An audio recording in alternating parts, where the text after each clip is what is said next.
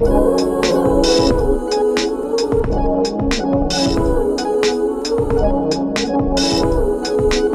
and welcome to episode 23 of Tartarian Truthers with your hosts, Casey and JoJo.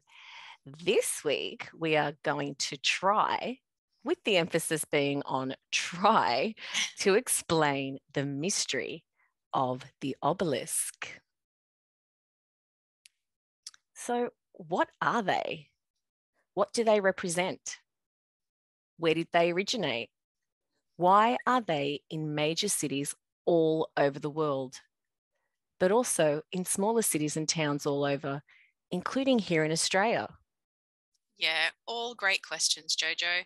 Because to be totally honest with you, before researching this episode, I did not know all the answers to these questions.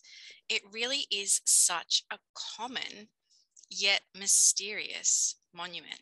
But can I just say that almost every little town I have driven through in Victoria and South Australia has an obelisk in it. They are everywhere. They sure are.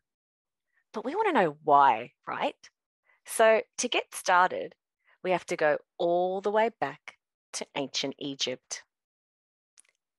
To the early Egyptians, the obelisk was the shape sacred to the sun god Ra, the creator of humanity, the source of all heat and light, the being on whom man was totally dependent. But by the 5th dynasty, Ra had become so popular he was elevated to the role of state deity. His main center of worship was on Heliopolis, where the first kings erected primitive obelisks, rough-hewn and truncated, but tipped off by the pyramidian shape, which distinguishes obelisks from other monumental columns. These prototype obelisks were first known as Ben stones. The spirit of the sun god was supposed to enter the stones at certain periods, and on these occasions, human sacrifices were offered to it. The victims were usually prisoners of war and other foreigners, but when neither of these were available, it is said that the priests plucked people from their own native population to sacrifice. Brutal. In Heliopolis, king after king erected benbens in Ra's honour, so that by 1300 BC, the city was full of obelisks, some decorated with gold to resemble the sun's rays, others with inscriptions glorifying Ra's daily passage through the skies or hailing earthly occasions such as victories, feasts, and jubilees. The pharaohs of later dynasties switched their obelisk erecting affections to Osiris. Osiris was known as the god of the earth, vegetation, and the Nile flood that gave life to all of Egypt. Also, the god of rebirth, the god of the underworld, and the last judgment in life and death. As this cult became ever more popular, the priests at Heliopolis shrewdly grafted it onto Ra worshipping by claiming that Osiris was actually Ra's grandson. This ensured that Heliopolis remained the greatest religious center in Egypt and the entire Mediterranean region. The Egyptians found Osiris particularly attractive because of the bittersweet story of his life, death, and reincarnation. This has been told many times in many ways, but the version that we are about to share with you is the most popular and the one that has been taken on by Masonic historians as it suits their ritualistic needs. So this is Osiris. Osiris was the king of Egypt at the time of this story, and he married his sister Isis. His brother Set wished to usurp the throne and so plotted Osiris's death. He tricked Osiris into climbing into a golden chest. As soon as he was inside, Set nailed down the lid and flung the chest into the river Nile. It was carried off to Byblos in Syria, where it came to rest against an acacia tree, with the now dead Osiris still inside. Isis found out what Set had done to Osiris, so she set off to find her husband. A vision led her to Byblos, where she recovered his body and took it back to Egypt, where Set stole his brother's corpse from her and tore it into 14 pieces, scattering them throughout Egypt to prevent Osiris from ever returning to life. Isis recovered all but one of the pieces and gave Osiris a burial fit for a king. Their son Horus avenged his father by slaying Set, and another of Osiris's sons, Anubis, then resurrected Osiris using the lion grip. Having triumphed over the grave and amongst the living once more, Osiris retired to his reign as king and now also the judge of the so-called dead.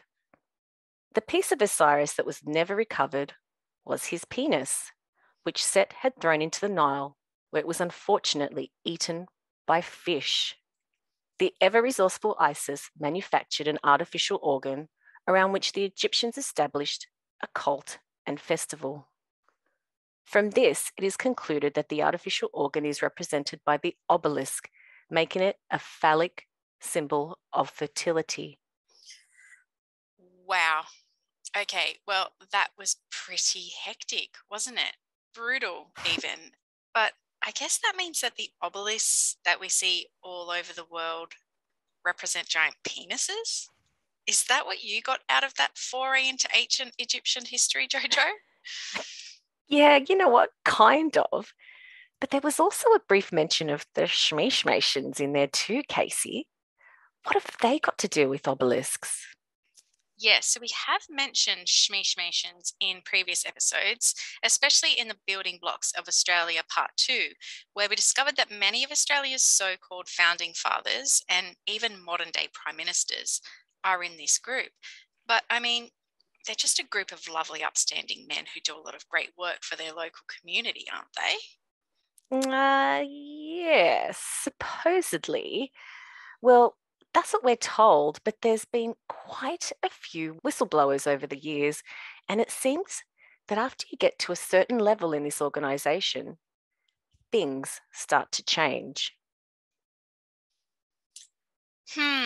So these are some short excerpts that we took from a much longer video of a man named Victor Ramos, who was a police officer and master mason, which is one of the higher degrees that you can get to in Shmeshmasonry, but not the highest. So let's have a listen to what he has to say, shall we? All right, brother. You said that you had also Masonic, right? Well, my career in law enforcement, I actually joined the Brotherhood of Freemasons. Okay. Yeah, how'd you get into that? Man, you know, a lot of cops are involved with that. Really? Oh yeah. It's a thing that I'm not saying you must do, but 95% of them do. You know what I mean? Now, what's the benefit out of it? Like, what's the main purpose? Actually, for me, if you're going to ask me the question, I think it was more like biblical history. Oh, okay. What intrigued me the most was they talked about King Solomon's temple and the Holy of Holies, and I've always been intrigued by it. So this actually exists? Yes, it does. It's the occult. It's nothing to be messing with. Okay. I'm going to tell you straight up. All right. And there's 3 phases. The first phase is enter apprentice. Okay. Even before you get to that phase, you got to be pretty much spoke about. Okay. You know, to be one, you have to ask one. So one of my supervisors, he was a lieutenant,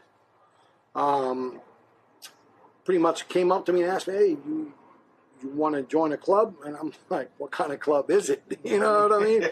See, what they do is they bring you into the temple, and they have the secretary, which is a male. We're all males. There's no female masons here. I know in Europe, I think they do, not here. Unless you're an Eastern Star, that's different.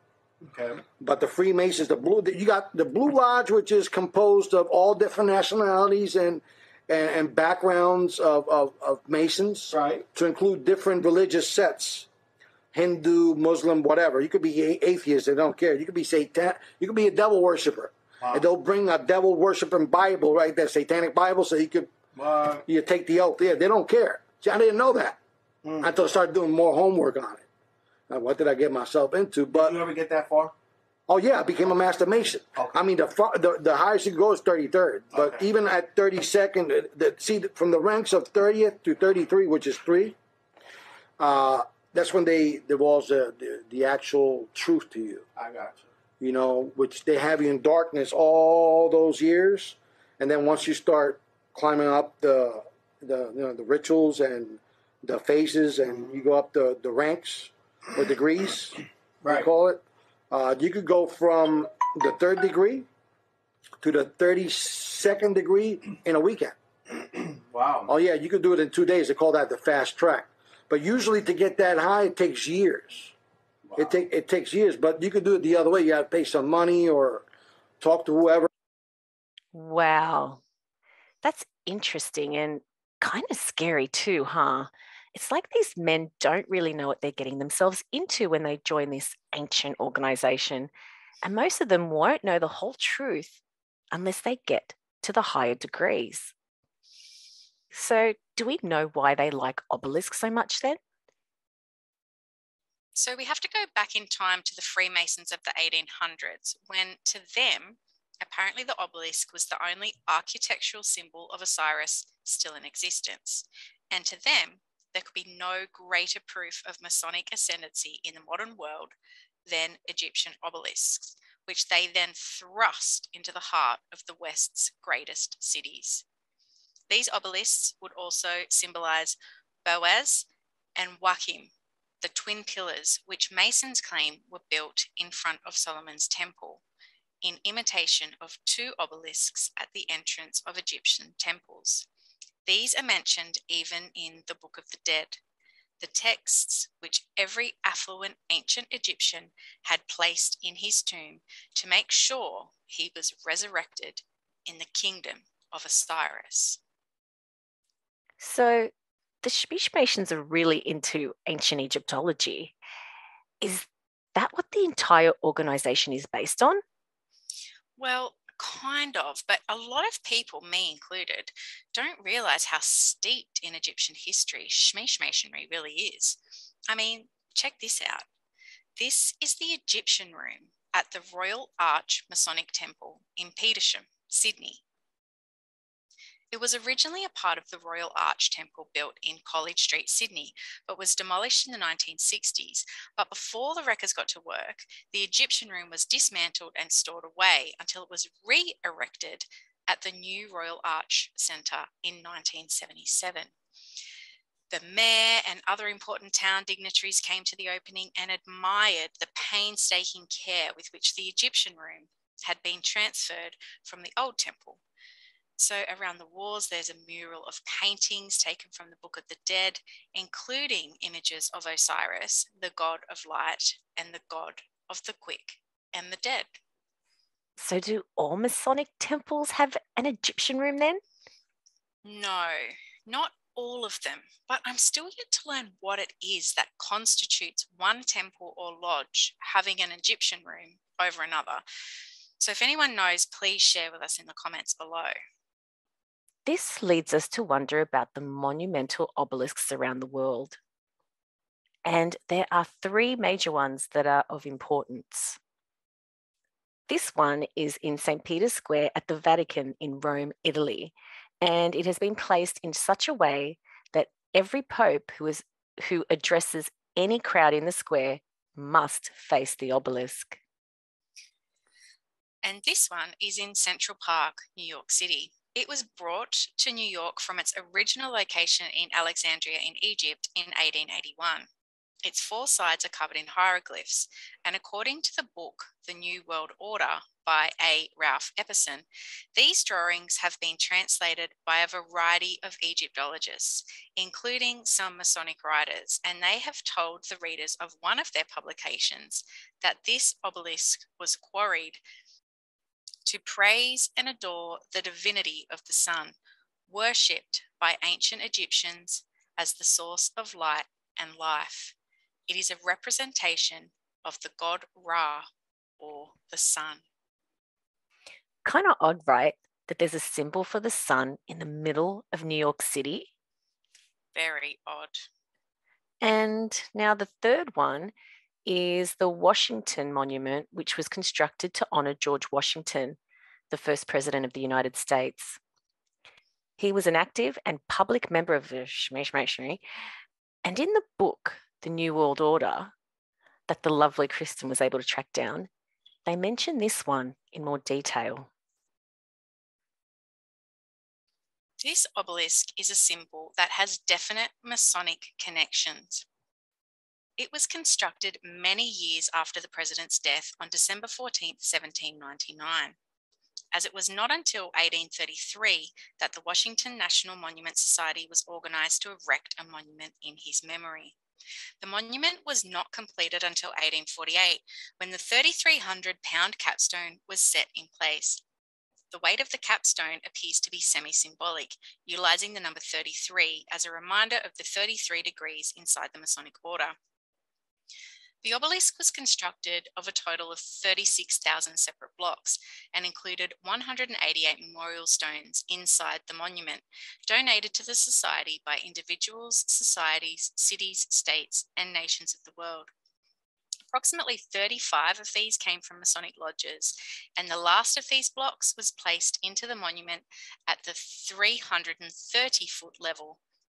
Once again, the number 33 shows up in the construction of the obelisk, and once again, it is semi-concealed in a fact about its construction. The total cost of the monument concealed another Masonic number, this time the number 13. The cost of the entire monument was $1.3 million.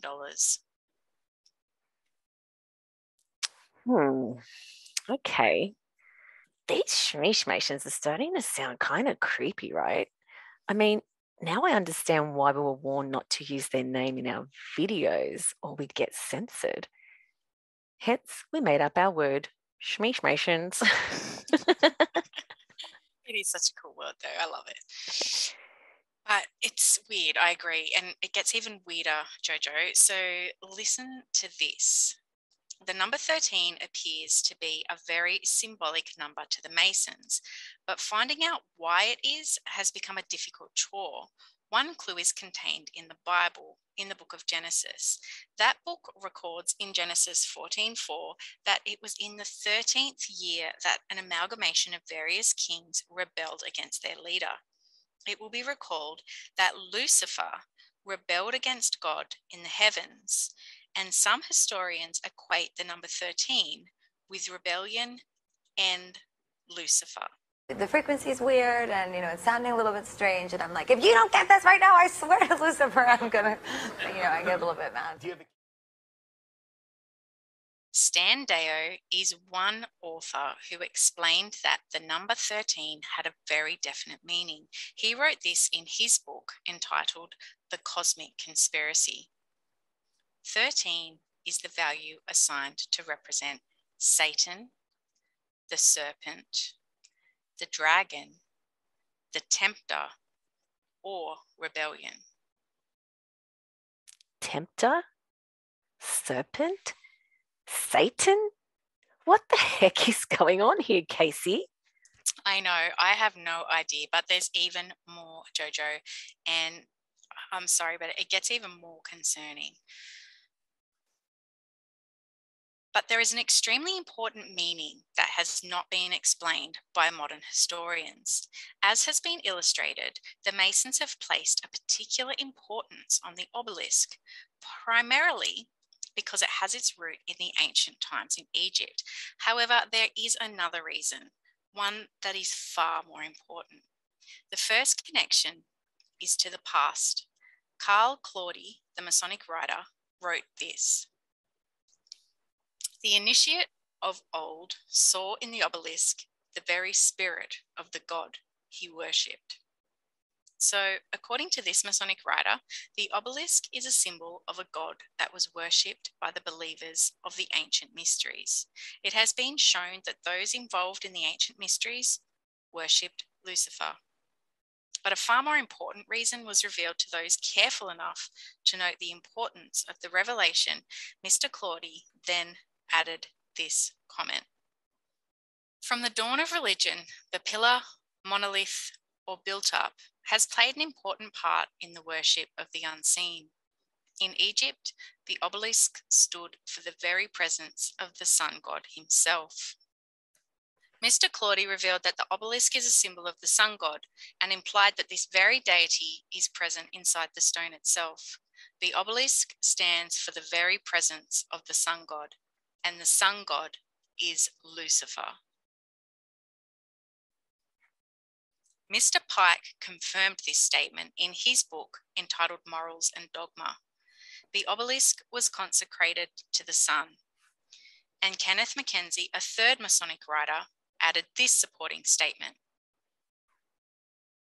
Sun worship was plainly connected with the erection of obelisks. They were placed in front of the temples of Egypt. They referred to the worship of the sun. And Mr. Mackey, a fourth Masonic writer, offered this comment. Obelisks were, it is supposed, originally erected in honour of the sun god. So obelisks are a symbol of the very presence of the sun god himself.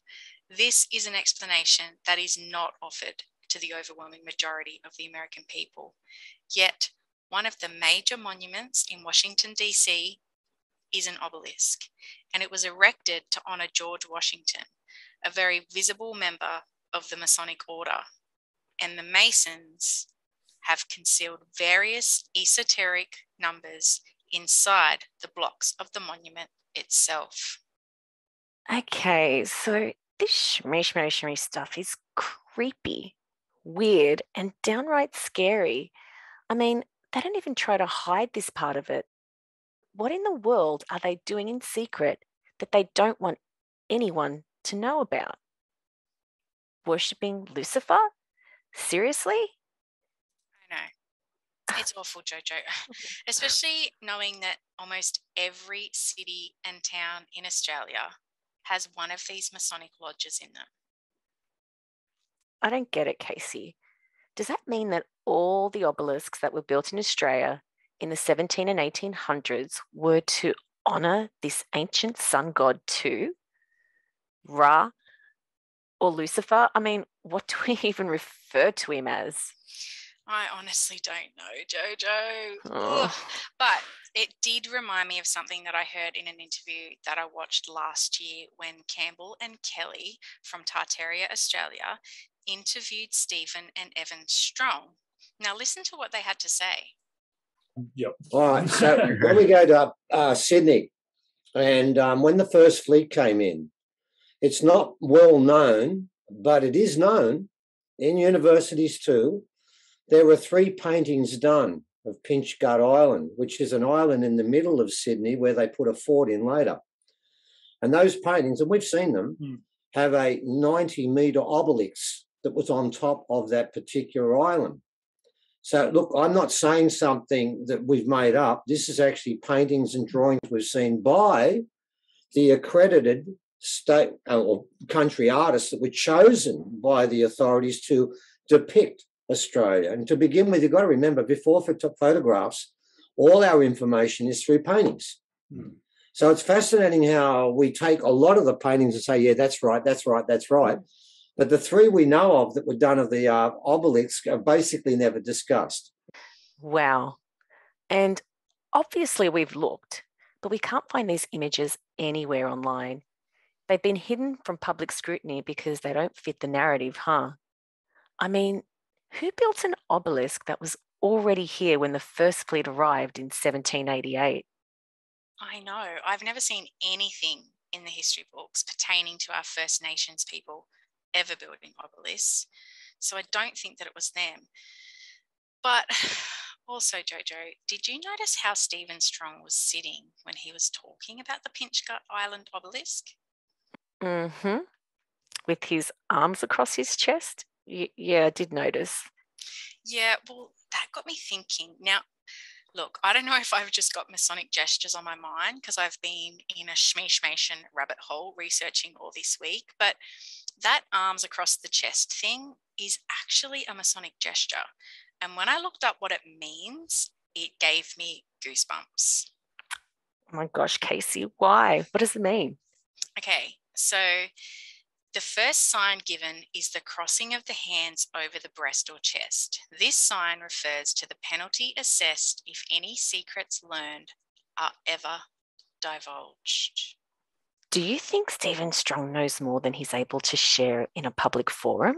And he used that gesture to let them know that he wouldn't reveal their secrets?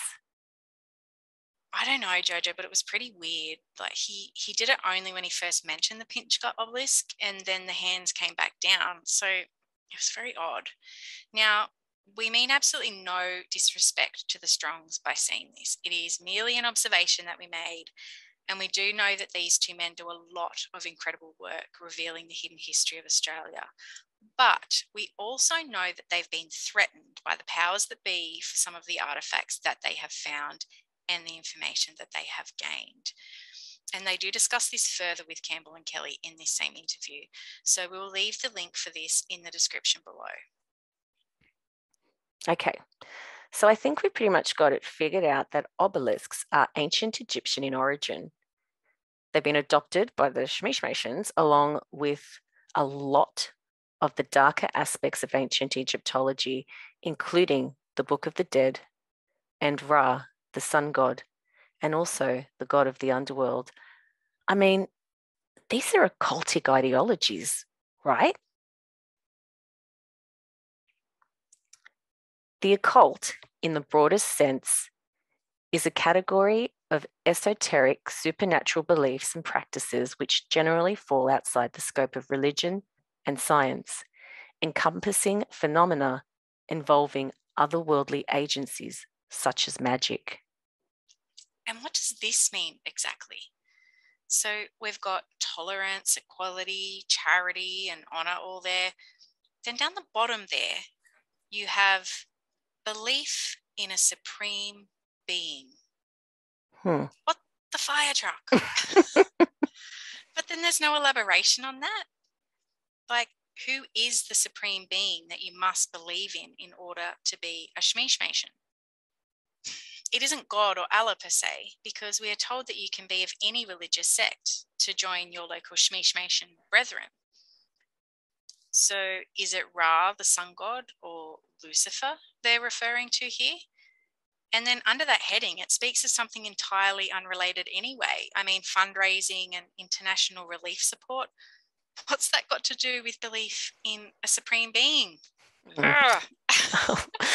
I don't know about you, Casey, but this foray into shmishmishmi makes me feel a bit icky, especially when we have their obelisk symbolism all around us. Like this one in Sydney's Hyde Park, erected in 1857. Would you look at that? More Egyptian symbolism.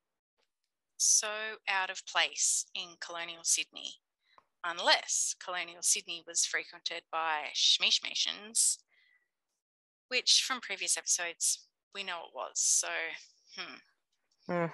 And check this out. This is in Macquarie Place, Sydney. And what an odd way to mark public roads. No wonder Sydney is chaotic to drive through. But whilst researching, we came across some info on ley lines. And I know we haven't mentioned ley lines yet, but we do have an episode on ley lines almost ready for release. So if you want to learn more, keep an eye out for that one. But for those of you who may not know what a ley line is, here it is. One of various supposed alignments of ancient monuments and prehistoric sites in straight lines, believed by some to indicate paths of positive energy inherent in the earth. This phrase was coined by Alfred Watkins back in the 1800s, a British antiquarian who suggested that ancient monuments and sites are arranged along a network of straight lines. Now, whilst researching ley lines, we came across this video by Jeff Lewis, which we thought very interesting when looking at ley line alignments and obelisks.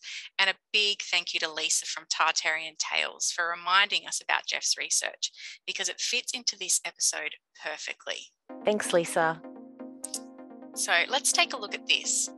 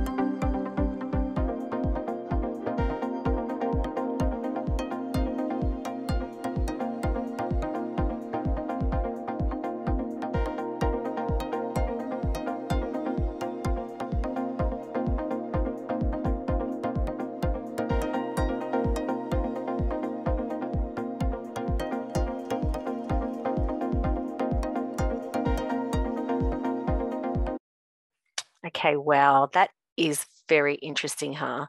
A perfect triangle and exact measurements.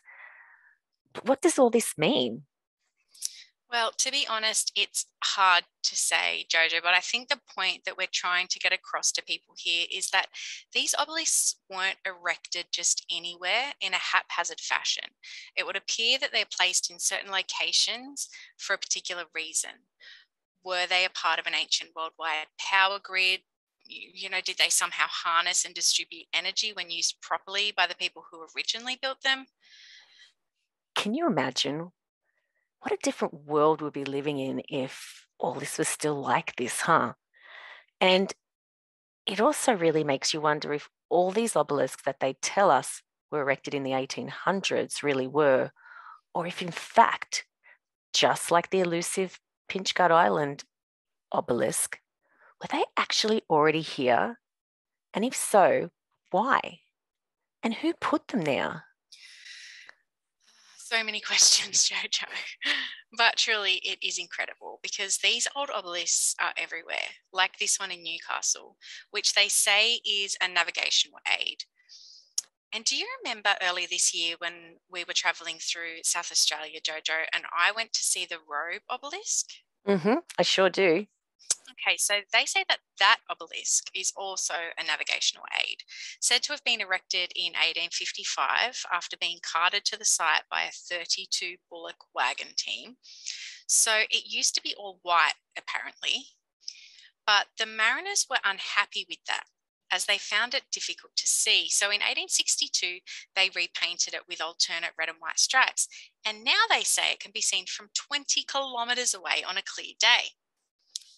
So, Jojo, I put this to the test. And after we checked out the obelisk, we went over to Long Beach, which is still in Robe, and I took this photo of the obelisk.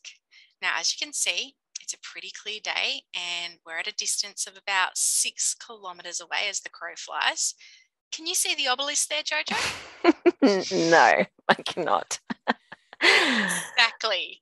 So I really don't think that this obelisk was used as a navigational aid. I mean, I could barely see it from 6Ks away, let alone 20Ks like they're saying. I have to agree with you there, Casey. These obelisks were clearly used for something else, and I think we've all been lied to about it. I mean, they are everywhere and in some really obscure places too. Look at this one at North Head in Manly, Sydney. This one too is quite mysterious, and it's not known exactly when it was erected, but it's estimated to be between 1807 and 1809. And once again, they are calling it a navigational aid. Then we've got this one at Middle Head in Mossman, said to have been erected in 1801 as part of the Middle Head batteries. What obelisks have to do with fortifications, I'm really not sure. But that's the story we've been told, and until now, we've all just believed it. And thanks to our mate Scotty for getting this great video footage of the Middle Head obelisk too for us. Yeah, thanks, Scotty. So, due to this obelisk, this area is called Obelisk Bay, and nearby there is also Obelisk Beach, which we learnt whilst researching is actually a nudist beach. And according to Wikipedia, it is attended predominantly by homosexual men, which is interesting, isn't it, Jojo? Knowing what we know about what the obelisk is representative of. So this beach is somewhere where men can go to erect their own obelisk, so to speak. Okay, moving on, shall we? So, Casey, what about the obelisks all over Australia that are supposedly monuments to the fallen men and women from our world wars? Yeah, good question. And when trying to find out the answer, it was quite elusive. The only definitive answer to this question that we could find officially was on the Queensland War Memorial Register website. And all it said was what we already know about what obelisks represent and not why they're used for war memorials. So also are obelisks one of the most popular types of war memorials, though sometimes they bear military symbols such as crossed rifles. Obelisks have their origin in ancient Egyptian sun worship and represent shafts of the sun's rays, hence they also signify fertility. So, not an actual answer there at all. But I have heard a theory, JoJo. I cannot confirm or deny whether this is true, but as we know, obelisks were built originally in ancient Egypt to honour the king of the dead, the sun god Ra, Osiris, or Lucifer. I mean, as we've learnt today, he goes by so many names, right? But remember what we learnt earlier, that the spirit of this god was supposed to enter the obelisks at certain periods. And on these occasions, human sacrifices were offered to the obelisk. They say that the victims used for these sacrifices were most probably prisoners of war, other foreigners, or even their own people. So the theory goes that today's war memorial obelisks actually represent the modern day human sacrifice that comes from war. It's almost like they're erecting these obelisks with the names of the deceased soldiers etched into them as a modernized way of honouring their god. And if there is any truth to that theory, Casey, that is sick. Yeah, it really is, JoJo. And unfortunately, I feel like this episode has actually left us with more questions than answers, because what about all the older images of obelisks that we've come across during our research? Yeah, like the one that was at Garden Palace, for example. Yeah, exactly. Well, I wonder what happened to that. I mean, we know that it survived the fire, right? And then what? Because it was huge, but it's never mentioned again. Was it relocated and destroyed, maybe? And what is with the obelisks that were displayed inside the Garden Palace International Exhibition too? I mean, I get the feeling that obelisks were kind of a big deal back in the day, don't you? Yeah, absolutely. And what about the obelisks that we spotted at old mate George Lancell's gold mines? We mentioned him back in our Gold Rush episode. And these gold mines were ones that he owned back in the 1800s. You know, where are these obelisks now? But an even better question, Casey, is why they were there in the first place. Why are these monuments that we now know are basically dedicated to honouring a really awful sounding deity in a way that can only be described as occultism, dotted all over our realm? Oh, I don't know, JoJo, but I do know that my brain is fried from researching this episode. And even though we are a little closer to answering some of our questions, we've also been left with so many more. And to be honest with you, I don't like where these answers are heading. I mean, we appear to be completely surrounded by occult symbolism that has permeated all of our lives, yet most of us have no idea whatsoever. Yeah, it is quite shocking, isn't it, when you actually think about it? We are all being subliminally influenced constantly. It's nothing short of evil. But I think we'll have to leave it there for this week, Casey. It has been a huge episode full of all sorts of interesting bits and pieces. And I think I need to go make myself a cup of tea after all that. Oh, Jojo, I need something stronger than a cup of tea. A wine, maybe? I'll join you for that too. But thanks for sticking with us throughout this pretty deep and dark episode, guys. We really appreciate you sticking around, and we will see you all next time. See you later. Bye.